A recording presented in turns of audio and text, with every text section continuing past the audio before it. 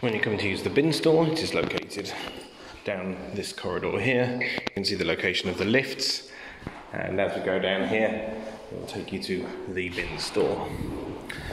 The thing to note about when you're going to the bin store is you need to have your blue fob to be able to get into the bin store and get back into the building. So as you turn down here, we are at the bin store. You can then go in, and you can then use the recycling bins or the regular waste bins. Once you've deposited your rubbish in the correct bin, you can then leave the bin area by again using your fob on the door, and it will return you back into the building.